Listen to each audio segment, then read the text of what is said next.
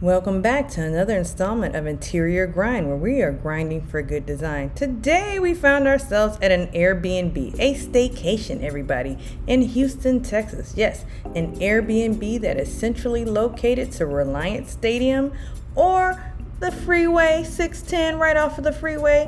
Well, if you want to go to Turkey Leg Hut, if that's your thing, or if you want to go to a place like Eunice, if that's your thing, or if you want to go to camp, if that's your thing, if you want to go down to Edo, if that's your thing. But anyhow, this place is so cozy and well appointed.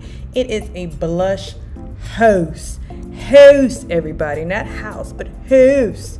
You know, this host took everything into consideration for design. Like, she had a theme and she ran with it. It's blush, it's black, it's gold, it's marble, it's very glam. Like, she pulled out all the stops, down to the hooks on the curtains, everybody.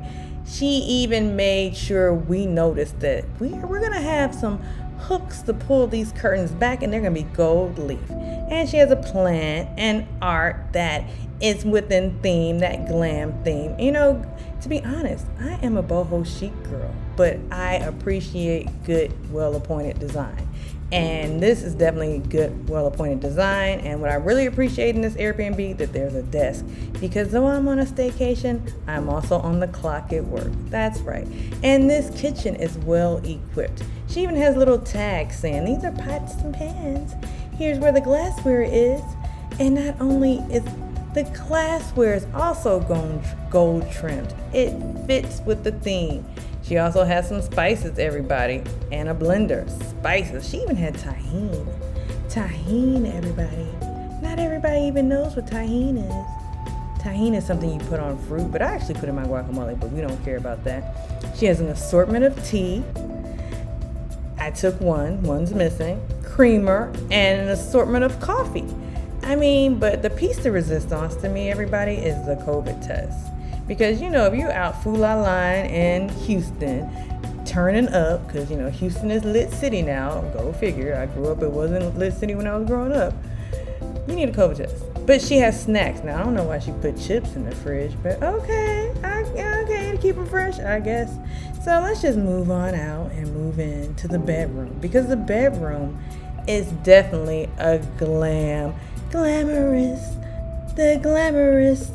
It has a floor to ceiling length, it's not the ceiling, mirror, and a nice wallpaper, peonies on the wall. Like, I appreciate every detail.